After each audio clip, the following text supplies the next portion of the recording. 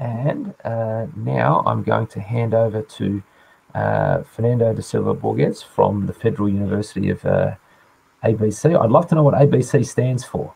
I've kept seeing this while we've been organising the workshop. I've been curious. Can you tell us what the ABC stands for? Yeah. Okay. Thank you, Joseph, for the invitation and organization of this workshop. I'm going to talk about the inference of the topology and nature of synapse in neural networks.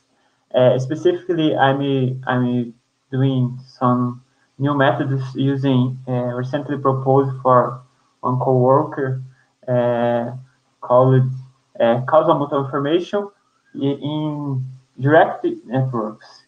I will stand for more examples later, but let's start. What is inference in neural networks? I think it is most of people in this workshop know about that, but this inference from data. What's mean inference for data?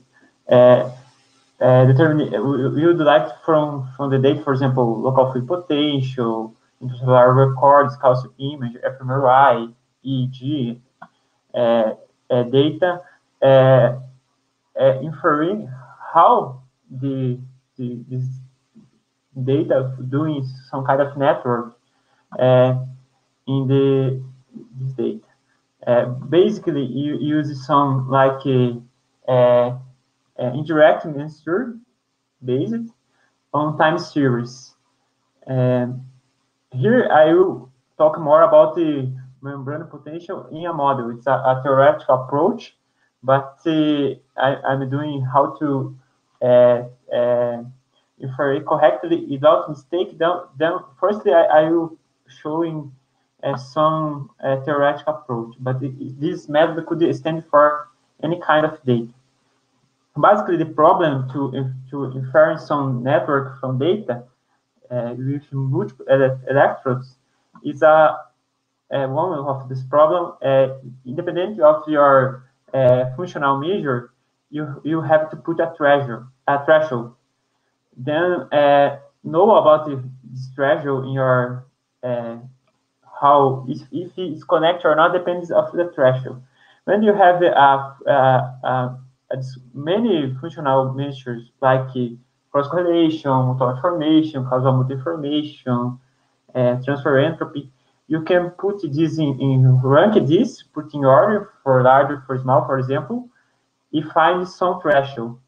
But the correct measure depends of this threshold. The better threshold is one this functional measure has a similar measure. For example, here's an example, theoretical example for a neural network with 64 nodes, and here is it's a matrix of connection, and for this matrix of connection we have 256 connection, and for the best case, the good case in any functional measure, if you use it, you should have a similar measure for one abrupt transition, and the nodes measures with nodes they are adjacent and nodes no adjacent,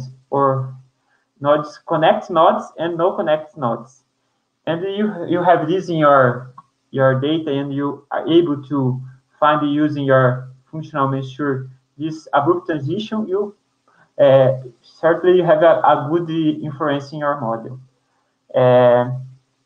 But find this abrupt transition not easy. Depends on many things. Here we try to use some model from this paper. They showed how to in very using mathematical oscillators, but could be extended for many type of data. How to infer a network, exactly infer networks in direct links. Basically, in the theoretical point of view, there is some condition necessary to do that. many cases, it's impossible to infer all links or infer correctly all links. There are many mistakes in the data. But in the best case, when you have a partial coherence, it's possible to infer exactly all nodes in the network. When you have a complex synchronization or complex disorder, it's impossible. In this paper, they use two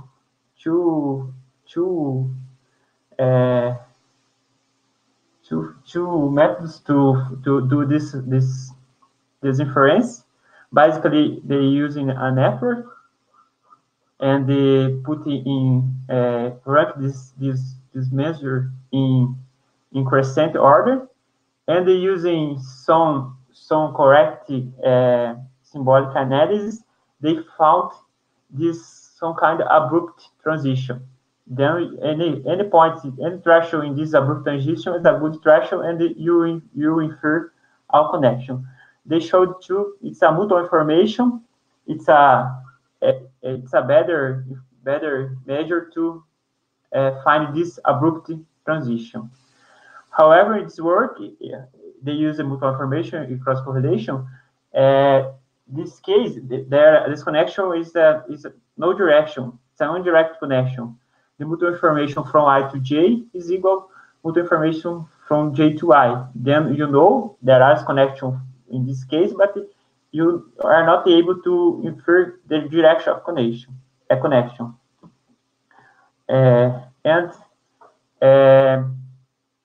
Then they showed here some possibilities to change the optimization, the symbolic sequence of the data to got the best threshold, best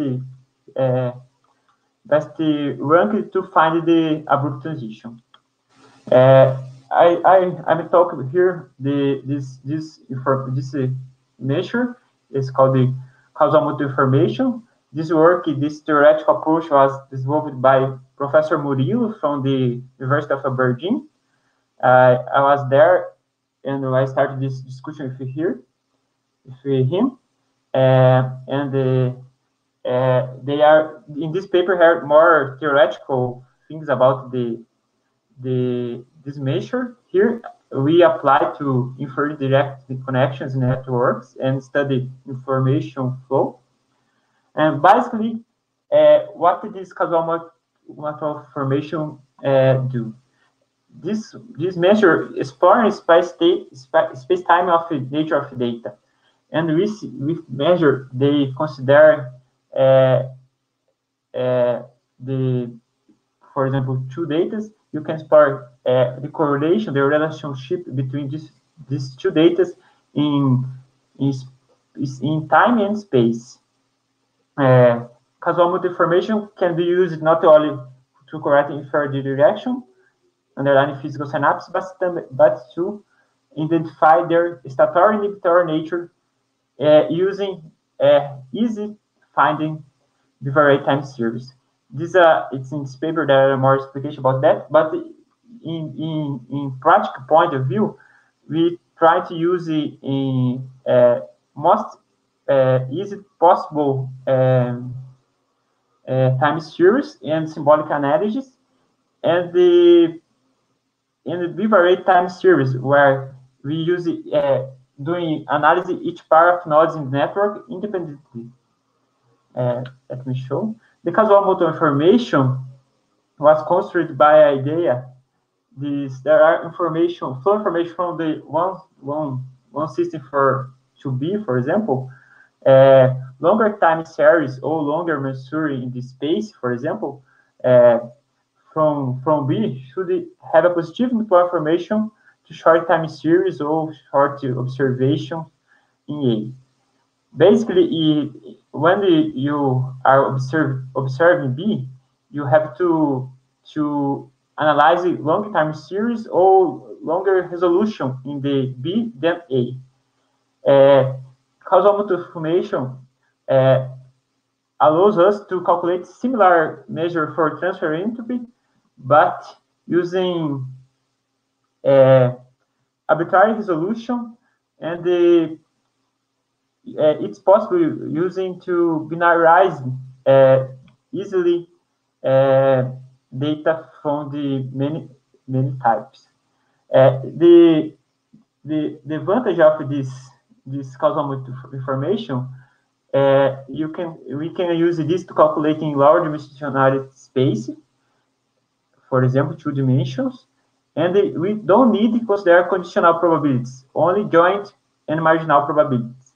This in computational point of view is very good, and we can use it to, for example, each pair of nodes, 2 dimension, for example, and this computationally is very good, and you easily to parallelize it in the data. For example, you have a MEA or AEG data, you have maybe hundreds of nodes, and easy you can calculate this information each pair individually.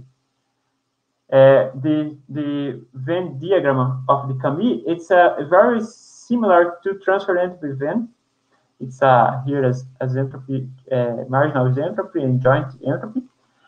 And we can see this causal mutual information, it's a transfer entropy plus, it is a transfer entropy, plus the mutual information between 2 time series, for example, X and Y. And let's define this. It's a simple way to define this. Just to take a 2 time series Xi and Xj, for example, the causal mutual information from the Xi to Xj as the mutual information between joint events in Xy with length using the length L past time. This minus represent the past time, for example, from the L to the present. And the second composed by joint events of the Xj from the minus L from the past L length and the future L. Then I has the sequence X I has size that has length L, and the sequence Xj has length from the minus L to plus L. Then the total size is 2L. We can using the same formalism of mutual information, but now we have this double size length. Or we can rewrite this using change the X to W, for example, and now we have a sequence of time, for example, time series Xi size L, and another sequence Wj with size 2L. This mutual information could be calculated using the standard entropy, channel entropy. And moreover, the causal mutual information, how I showed, how we see in the Venn diagram, it's a mutual information in this Xi and Xj data time series, and plus the transfer entropy from the X5 to Xj. We can calculate simply in a symbolic construction of probabilities, distribution of probabilities in this some data. I will exemplify this here, but using the standard mutual information calculation. Just now we have a 2L size in the sequence J. For example, here you have a simple example. It's a model, but it's a model of the spike neurons. It's a Inference model. I will show later what's this model. Here we have a spike. The I neuron is in red. The black neuron is J neuron. It's a zoom from this point here. Here is a time index in milliseconds, and it's a normalized membrane potential. Here it's very simple to put in symbolic sequence this time series. Just simple way, just to normalize the whole data and put a partition in the middle, in the dot 0, dot 5, and the values above the middle got symbol 1, and values below the middle got the symbol 0. This it's a simple way. For this case, for spike neurons works very well because it's a like 0-1 problem. But in general cases like local field potential, EEG, we can divide in any kind of a partition, Markov partition with size L2, 4, depends of your data. I will try to explain more about this kind of partition, but Murillo group has more works about only partition, studying how to find the best partition to coding the symbolic sequence. But in the simplest partition, for example, here the times from we're using the symbolic sequence with delta t equal 1 milliseconds. Then we can see the symbols in circles here. Each milliseconds we mark x, normalize x, and we find the symbolic representation. Sorry, and the symbolic sequence, symbolic representation, size L, symbolic representation. For example, for here I call the 1 and 2, but it's similar for ing. If the x value is below the dot 5, the x value is 0, and the x value is above half, the x symbol got 1. And for example, here we use L2 for represent this sequence. Then for L2, for simplification and visualization, we are going to use only future symbolic sequence, but it's equal to past symbolic sequence. Just I'm using the current time and the next one, but I could using current time and the previous time. It's same thing, but the symbolic sequences will be the same. And for example, this case, I'm trying to study the connection from the 1 to 2. Then the sequence 2 has L equal to 4. Then I multiply by 2 the size of the sequence. Then for the same, now this is a black case, neuron 2. The same way from 1, you have 1 or 0 encoding, and the coding of symbolic sequence S2L with length 4. Then, for example, here you have 0, 1, 1, 0, 0, 1, 0. And in this way, you can encode any kind of data, and it's very simple way to encode the data. You have some parameters, important parameters here. You have delta t, depends of the resolution, data acquisition, for example, and what the connection, the time of the expected correlation between this connection, and the size of the minimal size of the symbolic sequence. In the simple form, you just multiply by 2, but this important here, it's the second sequence have to be bigger or in high resolution. Don't need to be multiplied by 2 exactly. But for simplicity, by 2 is easier to measure. And using this, we can calculate the probability of any state here. For example, probability of the 0, 0, 0, 1, 1, 1, and 1, 0. And for second case, you have a more different probabilities.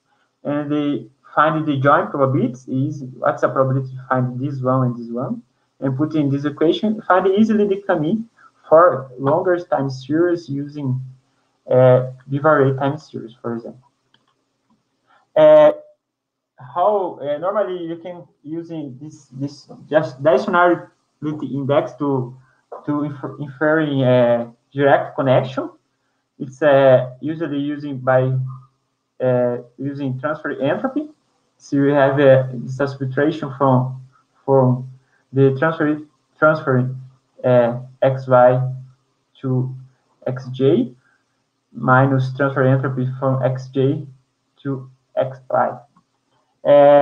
How the mutual information is symmetric, you can mutual information from j to I is equal mutual information from I to j in any case. How by this definition, when we should try this one by invert by the opposite, inverting the x and j, you kill this term, and the transfer entropy and the difference between transfer and Kami is equal. Then dimensionality index, we can use transfer entropy or Kami in the same way, in the same mean. This dimensional index we use to do the infer the connection. Basically, like any measure, if we have a positive value, high positive value, there is flow information from the I to J. If we have a negative value, we have a flow information from J to I. If the value of the I is near zero, we generate the information flow or is zero or this is equal from the both directions. And in this case, when we consider only direct nodes to do the direct inference, means these nodes are node adjacent nodes. A simple example for two nodes, for this case, two neurons, I'm using this equation. It's a Inman-Rose equation. It's a simplified version of the Hodge equations.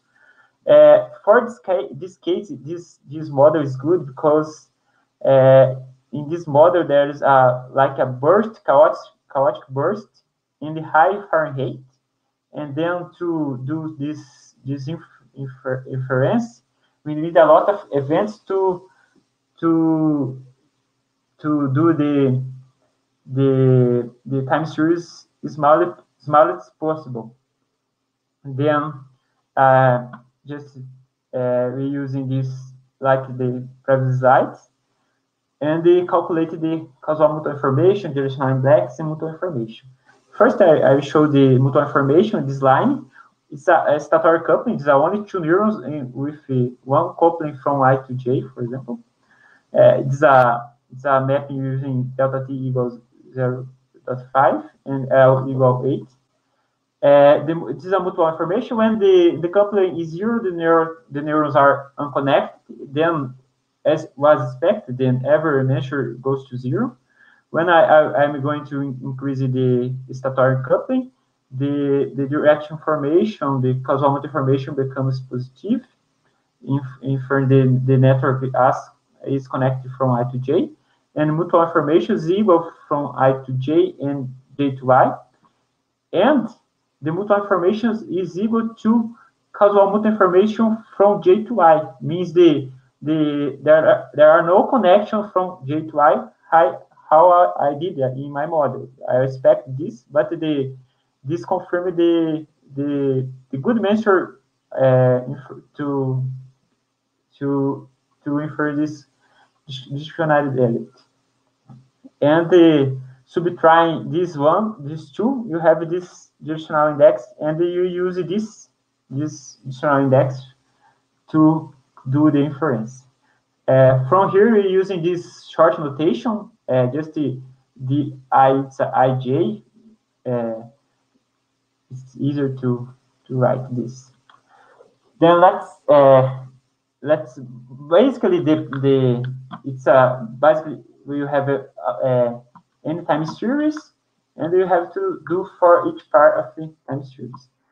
But for two neurons in this case, in the same things, there are some parameters. For example, the size of the symbolic sequence L, the time map. It's a continuous like data, but you have to discretize this to put in symbolic sequence. So here you have some graphs in the parameter space. If, for example, you have a coupling like this one, just to vary in the high synchronization level, in low synchronization level, and the no connection when the coupling equals zero. Basically, what we found using these two simple model, increase the size of the symbolic sequence, improve the DI.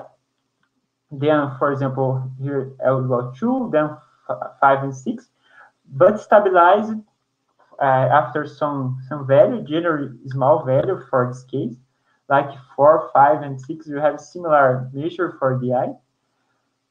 And there are another measure you can use, but here for this case it was useless. Is a delay. For example, here you can use a delay if you, for example, have a long range connection or another kind of data.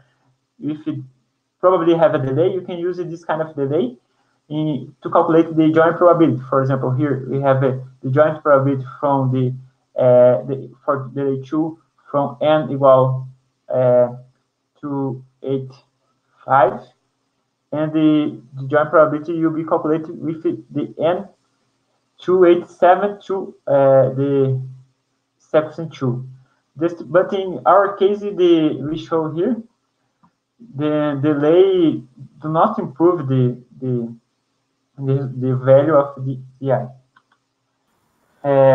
Fernando, we're at about 26, 27 minutes. So if you want to start wrapping up in the next few minutes, otherwise we might not have time for questions. Okay, just to finish now.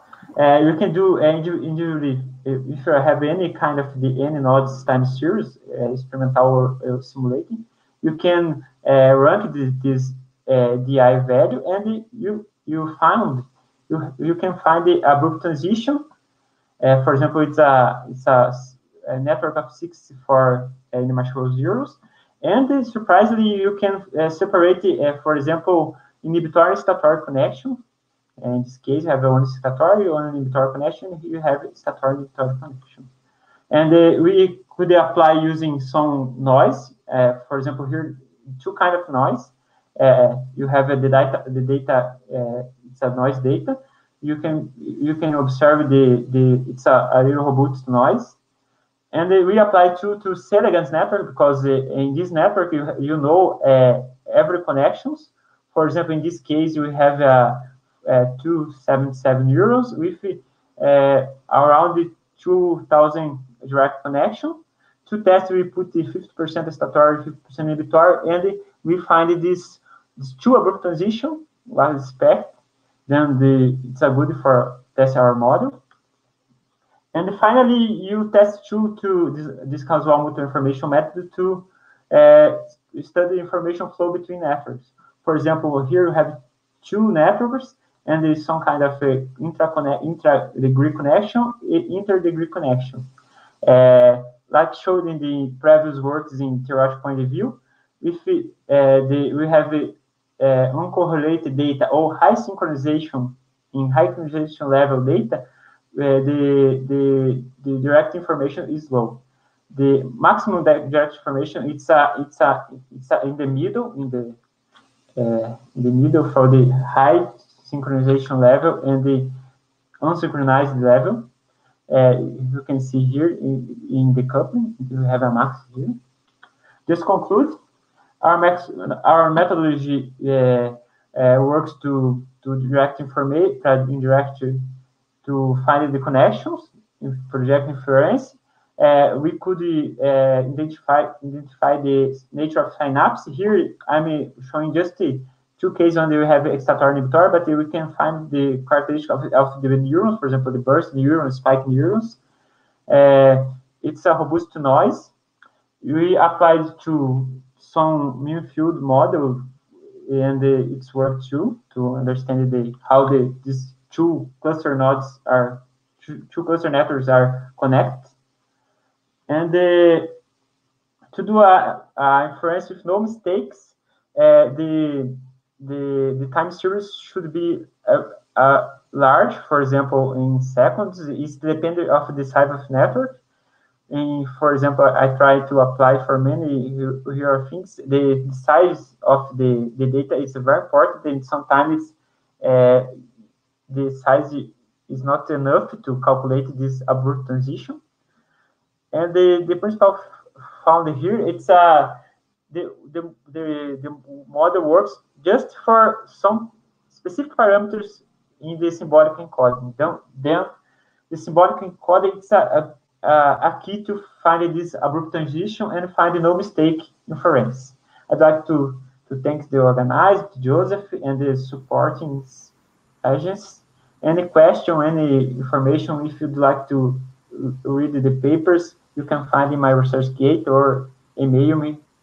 It's okay. Thank you very much. Okay. Thank you, Fernando. I'll make the audible applause. Okay, we're a little bit over time, so we'll just take one question, and it's one that's been upvoted 3 times. I won't invite Alice on screen in the interest of time. Can you see that question there, Fernando? I'll read it out for the recording. She's asked, could you summarize what the advantages are of using causal MI instead of TE?